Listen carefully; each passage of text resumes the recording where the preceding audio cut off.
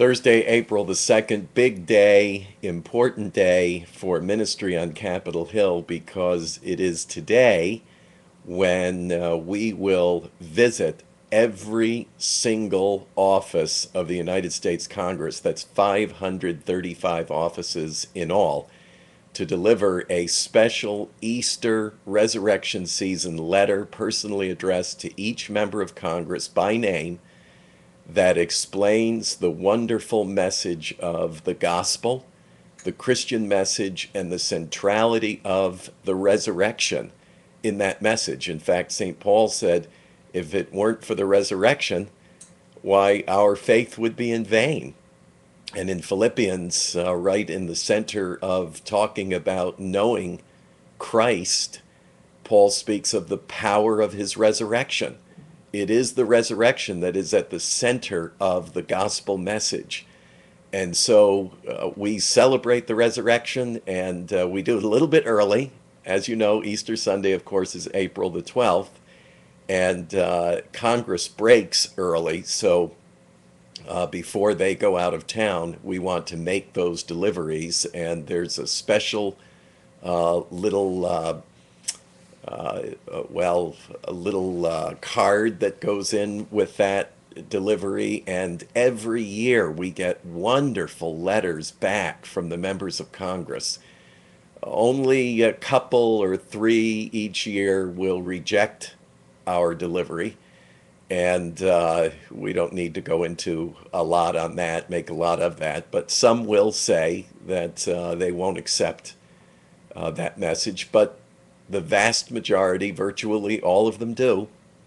And we usually get very lovely letters in return. So we know hearts and minds are open at this season of the year like no other time. Well, maybe with the exception of Christmas. Christmas and Easter are the two times when hearts and minds are open in an extraordinary way to the Christian message. And so that's what we'll do today. There'll be a special delivery on Capitol Hill to each and every one of those offices. And then at 1 o'clock this afternoon, Reverend Pat Mahoney and I will undertake a pilgrimage following the Stations of the Cross. Again, normally we would do this on Good Friday, which this year is April the 10th.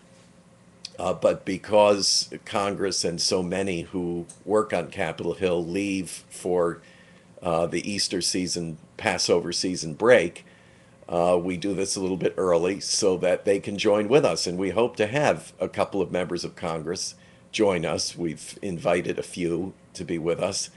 And we can't have a whole lot of people do this because if you have over 20, then you need a special permit. And that means we're in for a battle. And it's just not the time for that. So we keep it very small.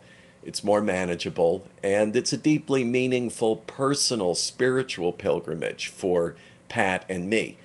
So we will follow the Stations of the Cross, 13 stations in all.